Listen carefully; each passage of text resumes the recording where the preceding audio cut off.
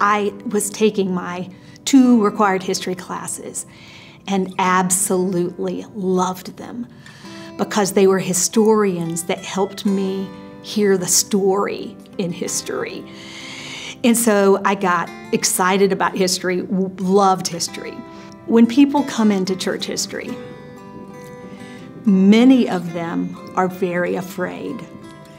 They've had history experiences that weren't so wonderful, and they fear that they're going to have to learn 1,000 dates and know every emperor and every pope and such things as that.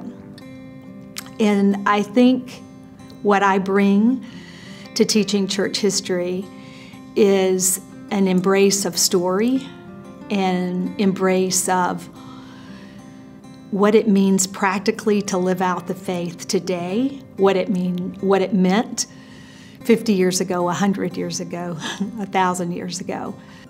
Hopefully, too, I bring a little bit of my sense of humor. I have a big sense of humor, and I think I bring some of that to the classroom, and I try at least to make church history fun and not so scary. I love the community here. I think we have something unique in the great diversity that is bridged by commonality in Christ. There's just a beautiful community here. There are great friendships here between faculty and students, between students and students, and it's something amazing to watch, I think. You can see the goodness of God in these relationships. And I've always appreciated the mission statement of the Divinity School. Christ-centered, Bible-based, ministry-focused. Practically every student could quote that to you. But I think it's true to us. We are Christ-centered. We do believe that Christ calls us to follow, and we're trying to figure out what that means and how to do that faithfully, how to do it in our context.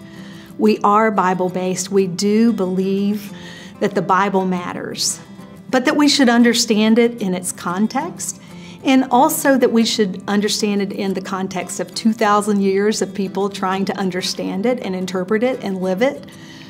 And so I'm happy to be a part of kind of that exploration of what it means to read the Bible in the context of history.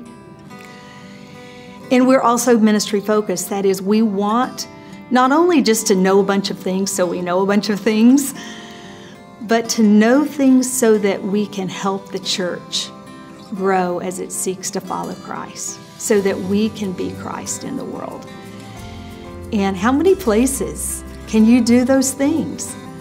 I think we have a rare and wonderful thing here, and I'm so delighted to be a part of it.